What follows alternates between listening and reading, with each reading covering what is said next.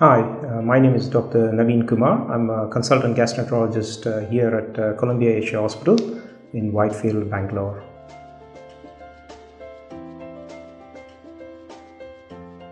The most common complication of peptic ulcer disease is bleeding, and rarely it can also cause perforation.